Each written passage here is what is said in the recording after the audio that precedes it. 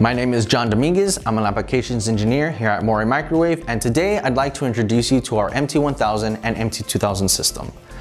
Large signal analysis of a microwave and RF device is an essential part of device characterization and performance measurements. Automated mechanical tuners and VNA-supported measurement systems are widely used in many applications. However, these typical load pull measurement setups using physical tuners do have some limitations, such as limited impedance tuning capabilities, complex measurement setups, narrow bandwidth signal analysis, and slower measurements. Maury Microwave's mixed signal active load pull system is a revolutionary characterization solution for cutting-edge semiconductor technologies and RF devices, providing rapid measurements, advanced wideband analysis, and reliable operation. In this video, I will introduce our mixed signal active load pull systems, the MT1000 and MT2000 systems. Before diving into the technical details of the MT1000 and MT2000 systems, let's go over some of the basics of active load pull concepts. In a tuner-based load pull setup, the load impedance is set by the tuner as a physical component. The tuner's carriage and probes move to the correct physical positions to provide the required load impedance. The load reflection coefficient is defined as A2 over B2, where B2 is the signal produced by the DUT and A2 is the reflected signal from the load, in this case the tuner. Now let's suppose we can generate the A2 signal artificially using a phase and amplitude controlled signal synthesizer. In that case, we can maintain the load reflection coefficient and load impedance electronically. This process is called active load pull. Maury's mixed signal active load pull system uses this same technique with improved practical and theoretical implementations to achieve ultra-fast and reliable active load pull measurement performances, while additional features essential for modern characterization requirements. The MT2000 is a pure active source and load pull system using refined tuned signals to control the source and load impedances. Its unique, advanced, and patent-protected structure allows controlling of multiple impedances at the fundamental and harmonic frequencies concurrently. The system has complete control of signal processing with advanced wideband receivers enabling ultra-fast and wideband analysis. It's an independent, compact, and automated system utilizing signal synthesizers, RF signal processing hardware, receivers, and digital signal processing units, making this a powerful single-box solution. The tailored software and hardware of the MT2000 can be called a compact measurement laboratory. In addition to source and load pull measurements, it can measure CW and pulsed S parameters, as well as perform pulsed DC IV measurements. Its oscilloscope tool can analyze the voltage and current values at the input and output of the DUT in time domain. The system's capabilities allows for a vast array of measurement parameters. In addition to single-tone load pull measurements, one of the unique features of the MT2000 is to be able to perform measurements with modulated signals, including two-tone analysis. MT2000 can generate the modulated signals without the need for an external signal generator. With up to 1 GHz of signal bandwidth, it's possible to measure critical modulated signal parameters such as IMD, EVM, ACPR, and PAR while performing source and load pull measurements.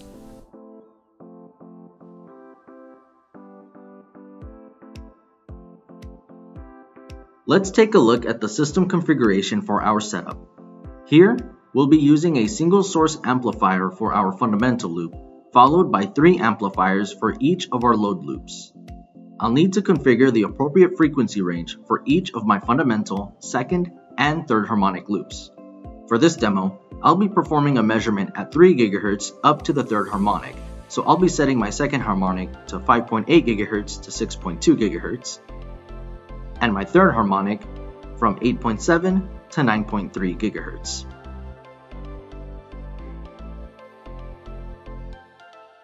Once complete, we'll continue to the active load characterization for the system. Here, we'll go through a guided calibration setup needed to complete this section. The checklist helps validate that our physical setup is properly configured.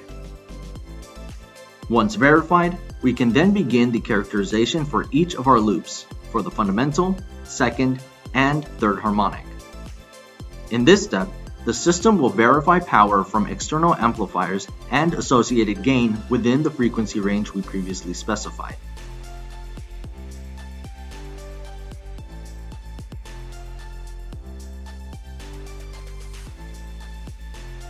Once complete, we can go ahead, apply, and save this characterization.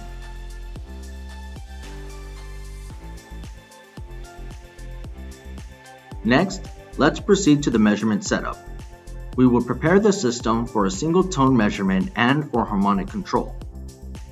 I will be enabling the single tone load pool option with the appropriate fundamental frequency range, in this case 2.9 GHz to 3.1 GHz with a 100 MHz step size. Then, I'll define the number of harmonics to measure.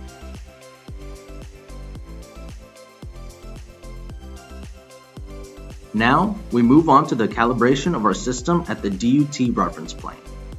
Here, we have our calibration frequencies already set up as well as our calibration parameters. Then, depending on our device power, we want to make sure that our input and output attenuation levels are properly adjusted so as not to compress or damage our system. From here, we can select our calibration type and kit for SOLT, and then proceed to our calibration.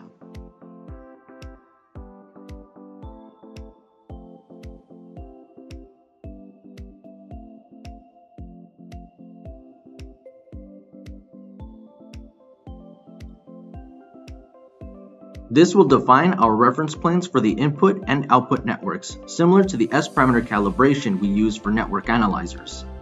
Since I'm using a connectorized DUT, I'll be using the Maury 8050 3.5mm cal kit. As I connect my standards, I can also monitor the raw measurements to the right of the screen. After completing the calibration, we can quickly verify the quality of the cal.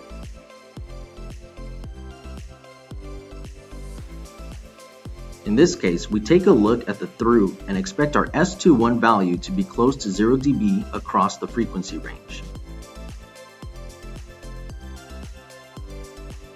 We can also cycle through individual frequencies for fundamental and harmonics in order to individually validate each.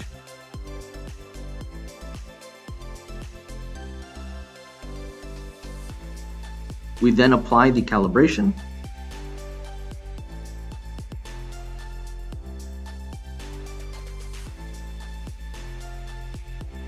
Next, we move on to the power calibration of our system.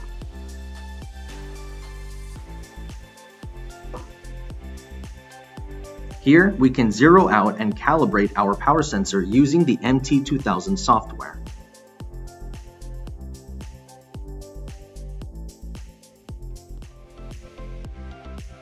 Now, we can go ahead and connect our power sensor for the power calibration.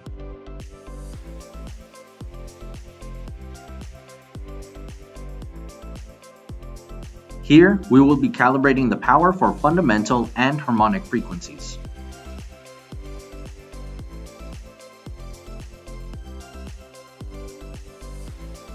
Once completed, we can verify the quality of the power cal.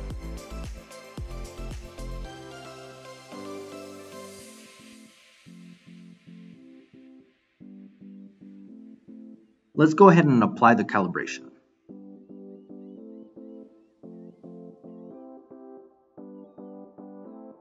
Now that we've performed our S-parameter and power calibrations, we can perform a source power cal for improved control of our source power. The system will be set on a through and measures power at the input port reference plane, then applies a correction based on our S-parameter and power calibrations for a more accurate source control.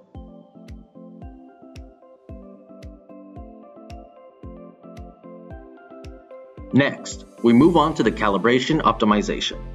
This tool compares the error gain on a through against the power gain theoretical value of 0. The system then optimizes the error terms to be closer to this value and applies it to the calibration. We can set our source power as well as radius and averaging for this cal.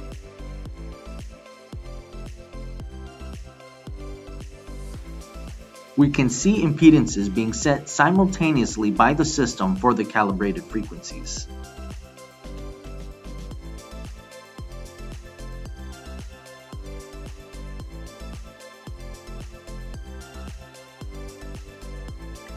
The viewer at the bottom gives us a visualization of what the correction looked like for each frequency.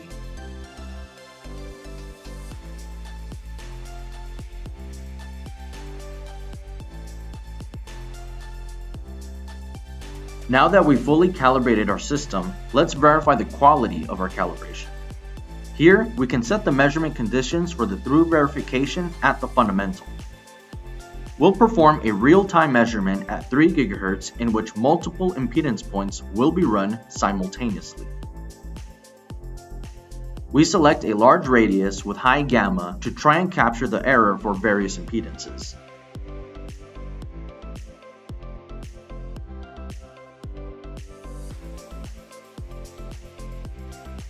Next, we'll want to select a power sweep to run for each impedance. Here, we'll set a sweep from 30 to 35 dBm at 1 dB steps.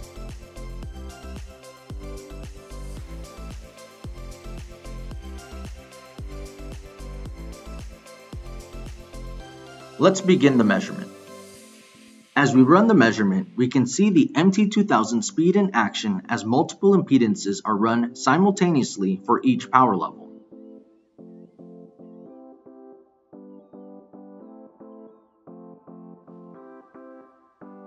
As we finish the measurement, we can now plot those results.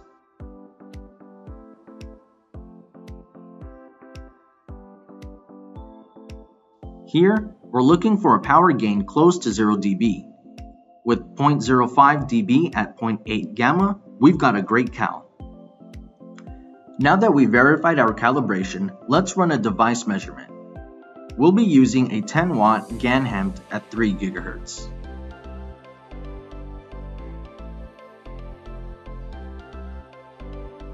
We'll be running another real-time measurement and specifying our fundamental frequency. We can set our pulse conditions and select a targeted fundamental impedance sweep for our device.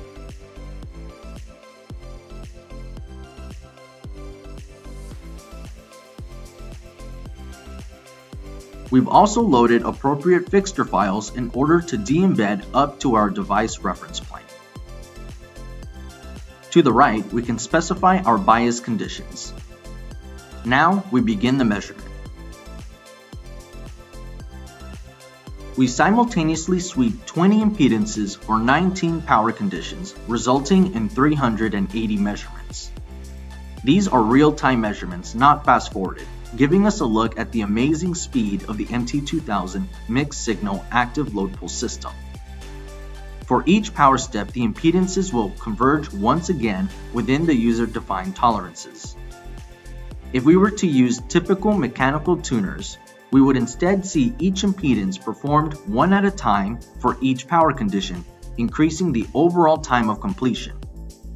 Longer measurement times can introduce unwanted effects in your device performance, such as thermal effects. And with that, in just about 30 seconds, 380 measurements are complete. Using the data display, we can view Cartesian and contour plots as well as define our dependency variables. Here, I've set my dependency variable to available input power. I can then slide the bar to view the measurement data at different instances of power. The data display is an independent software used to analyze measurement data. We can also select measurement data or impedances from the plots to see their relationships. The viewer colorization is a great way to visualize independent measurements against groups of data. Let's select an optimum fundamental impedance from the plot based on power and efficiency.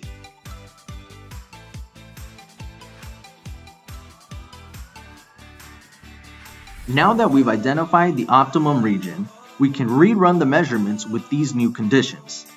This time, we'll fix the fundamental load impedance at the optimum.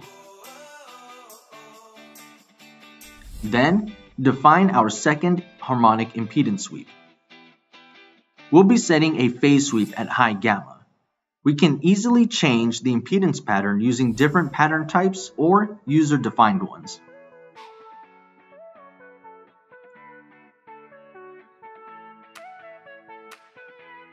We can view our fundamental frequency displayed in blue as well as our second harmonic impedances in orange.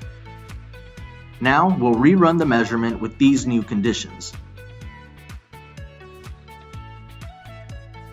We'll see the impedances will now converge for both the fundamental and second harmonic impedances that were defined.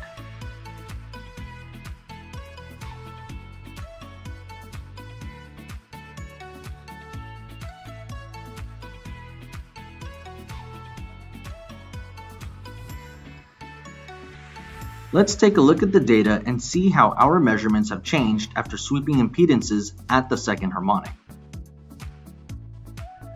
We'll first change our dependency variable to reflect measurement data at higher input power where the device is further into compression. In the termination window, we can quickly toggle between fundamental and second harmonic impedances. Now, we'll go ahead and select the measurement that provided the best efficiency to see the associated impedance at the second harmonic. We can see our selected measurement shown in teal. Let's rerun the measurement for third harmonic control.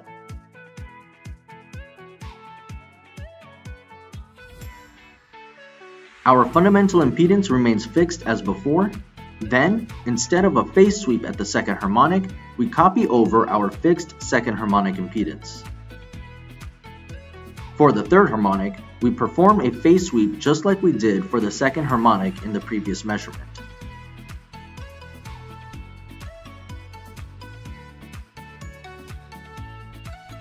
It seems that our third harmonic sweep is covering the view of our second harmonic. Let's make a quick adjustment for better visibility. Now we can get a clear view of each of our harmonic conditions. Let's start the measurement.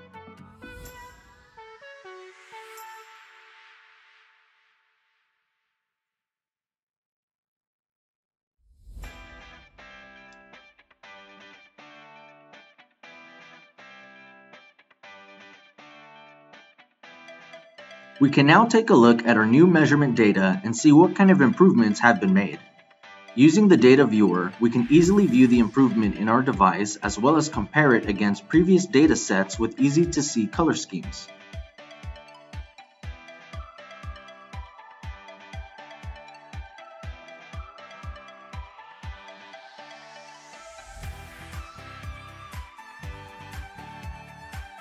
Here, I've stacked all three measurements for comparison.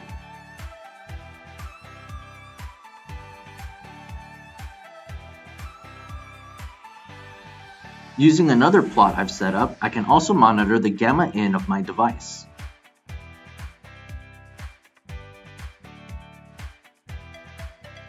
We can also change the viewer using predefined or custom functions to easily view data, such as power at the third harmonic.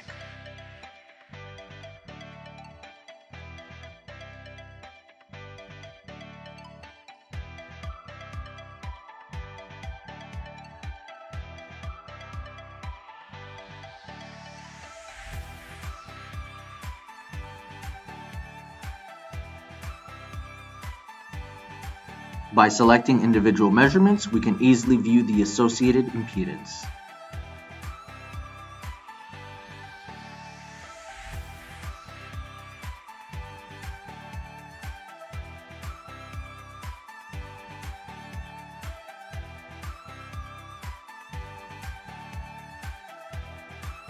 The Viewer tool easily allows us to set up plots for all measurement parameters. Let's set up another plot to view our current for different load impedances across our datasets.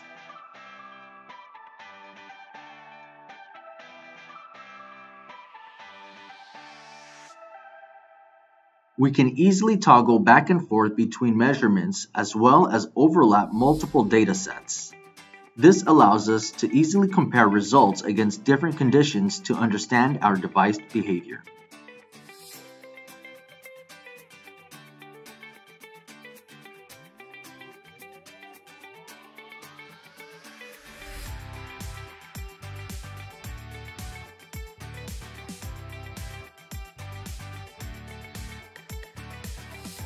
I can also access the scope view to look at the captured current, giving me the functionality of an oscilloscope. We can view current measurements at different load impedances as well as cycle through each input power condition. Using the dotted blue and red lines here, we can also define our measurement window. In short, Maury's MT2000 active load pull system is a powerful compact system capable of providing incredibly fast and reliable measurements with load pull sweeps of up to 1,000 impedance and power states per minute for fundamental and harmonic frequencies. With capabilities for performing modulated measurements, this system is an ideal turnkey solution. For more information about our characterization solutions, please visit us at maurymw.com or contact your local field engineer. Thanks for watching.